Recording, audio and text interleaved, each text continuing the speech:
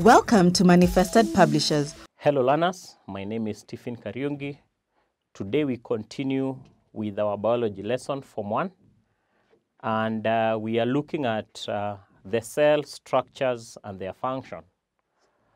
During the last lesson, we discussed the structure of the cell membrane, the cell wall, and the cytoplasm.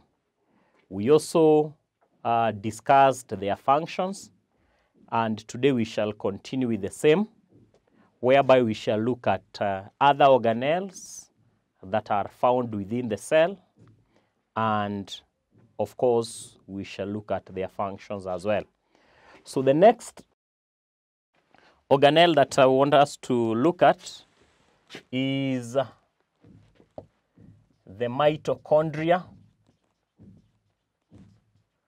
Mitochondria is plural when there are many. When it is one, it's called mitochondrion. Mitochondrion is the singular. So when it is one, it is a mitochondrion. When there are many, they are referred to as the mitochondria. It is important to note that because you can be penalized if a question is asked in singular and then you answer it in plural. So you're supposed to answer a question that is asked in singular, answer it in singular, and one that is asked in plural, answer it in plural.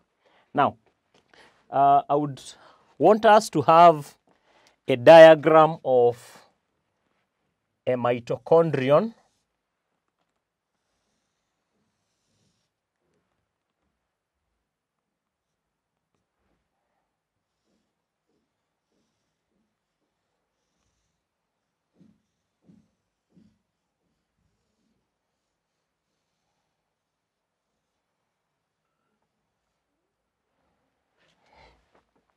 So a mitochondrion looks like that. It's sausage-shaped.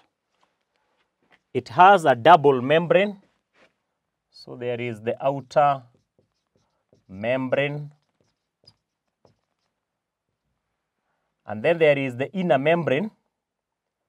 And this inner membrane is folded into structures known as cristae.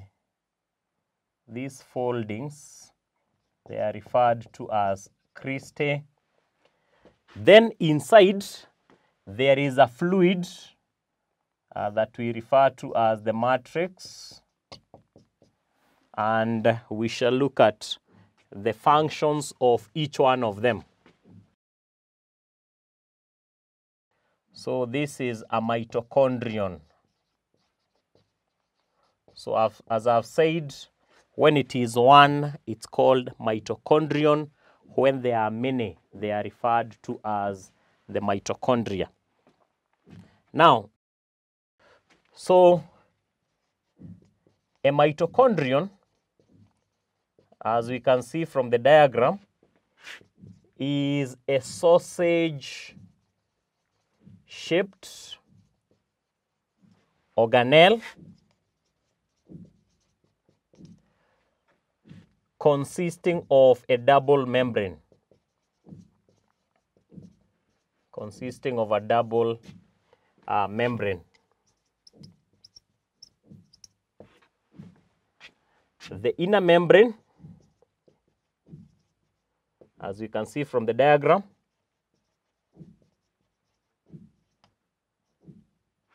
is folded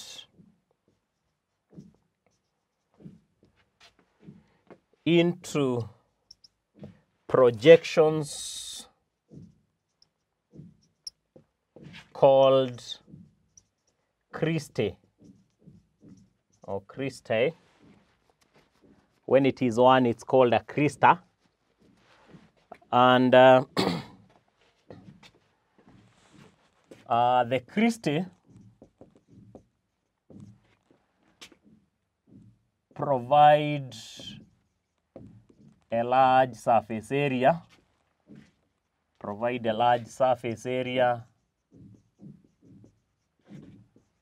for the attachment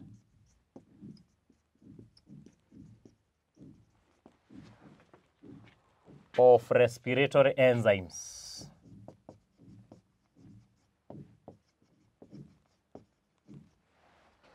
So the cristae, then the matrix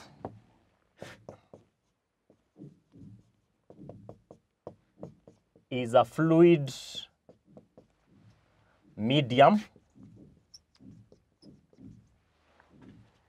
in which respiratory activities take place.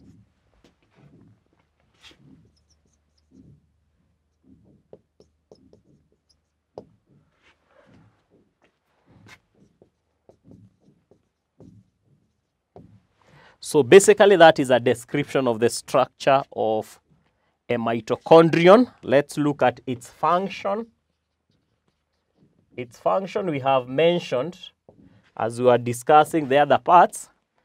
Basically, the mitochondrion is the site for respiration. So the function is that the mitochondrion, it is the site for respiration. So respiration occurs within the mitochondrion. It's also good to note that we have some cells that have more mitochondria than others. Some cells have numerous mitochondria, and that is because of the work that they do. If, for example, a cell is very active, it needs a lot of energy, and that energy can only come from the mitochondrion, which is the site for respiration, site for energy production. In fact, we call the mitochondrion the cell powerhouse. The cell powerhouse is where the power is generated from within the cell. So you can say that some cells in living organisms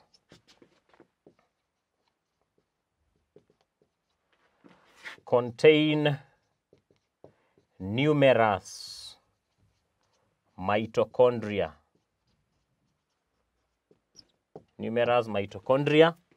And these include, among the cells that have numerous mitochondria, we have the muscle cells, sperm cells,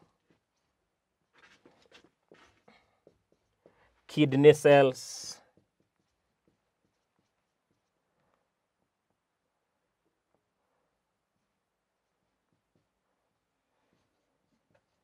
and etc.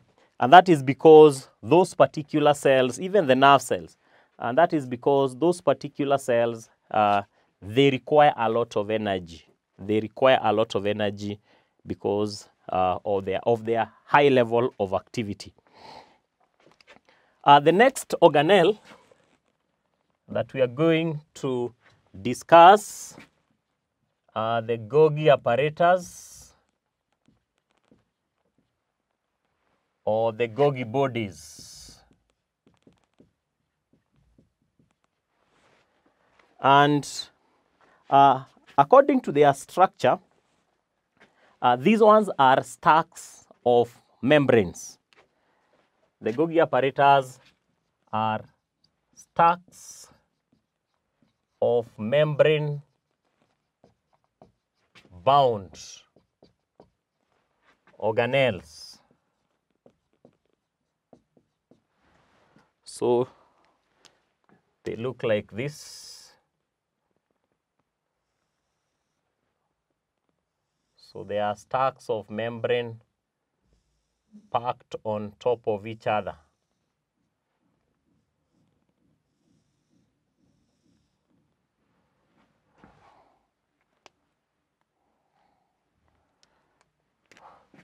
Placed on top of each other.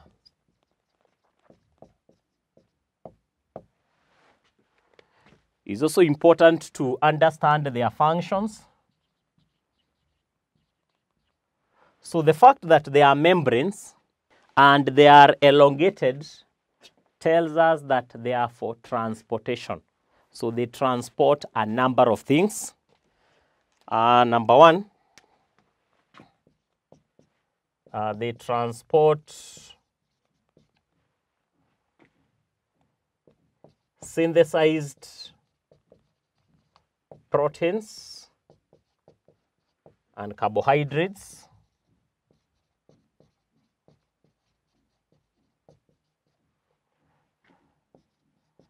They transport synthesized enzymes.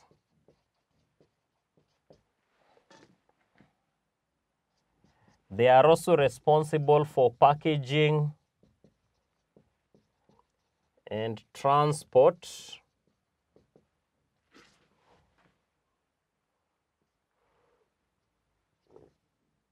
of glycoproteins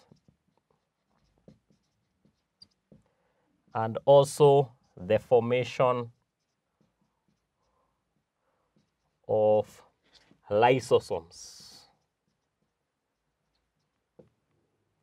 So all those are functions of the Golgi apparatus. So they have many functions, or they have several functions.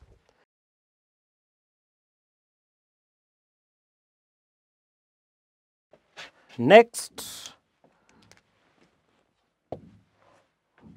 we discuss endoplasmic reticulum, and these ones are tubular and interconnected. Tubular and interconnected membranes with a cistern, or with a hollow part inside. So just to have a view of how they look like.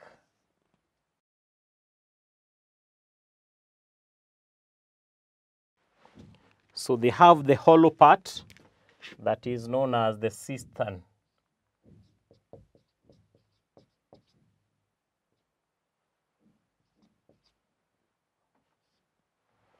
They have the cistern.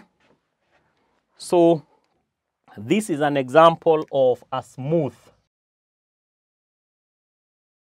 endoplasmic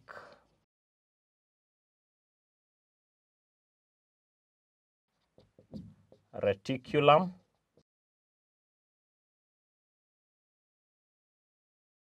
So the function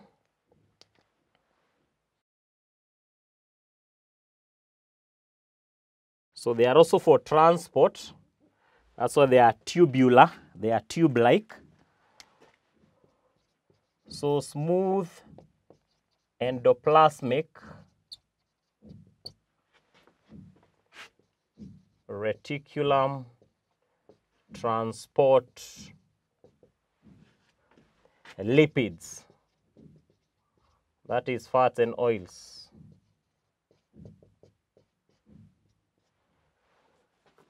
On the other hand, we have the rough endoplasmic reticulum, and the only difference is that rough ones contain some structures that we refer to as the ribosomes. So the rough one, it's more or less similar.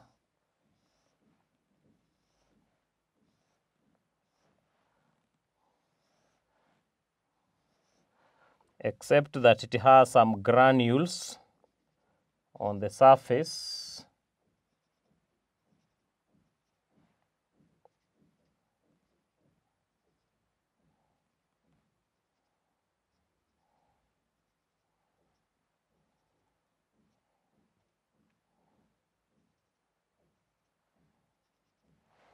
So those granules are what we are referring to as the ribosomes. And this is what we are calling the rough endoplasmic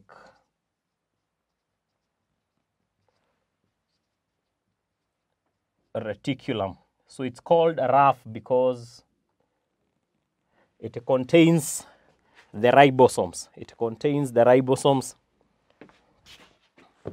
that make it have a rough surface. Ribosomes are granules, and these granules, we'll see what they are for just in a minute. So first of all, the function of the rough endoplasmic reticulum. Rough endoplasmic reticulum transport proteins. They transport proteins. And of course, those proteins come from the ribosomes. The proteins come from the ribosomes.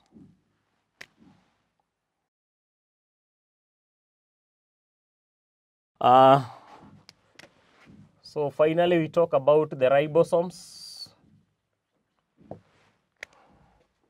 And these ones are granules on the surface of rough endoplasmic reticulum.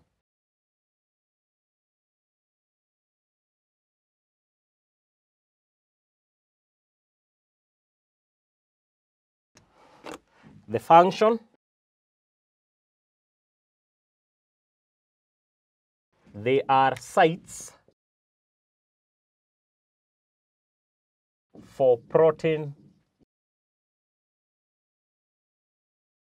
So they are the sites in which proteins are synthesized.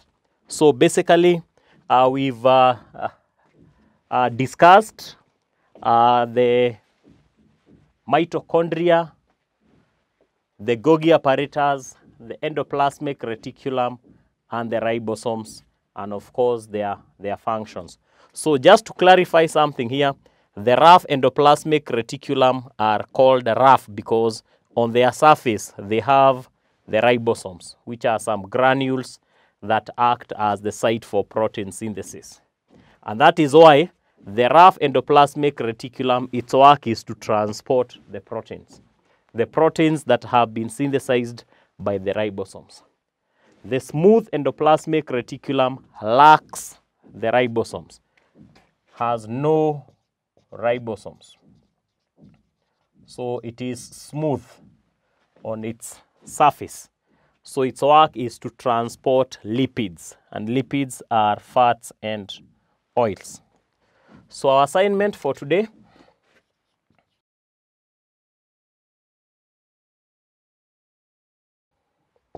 so the first question, name 3 cells that have numerous mitochondria. We have mentioned them. Number 2, state 4 functions of Golgi apparatus. So we'll stop there for today. Until next time, goodbye.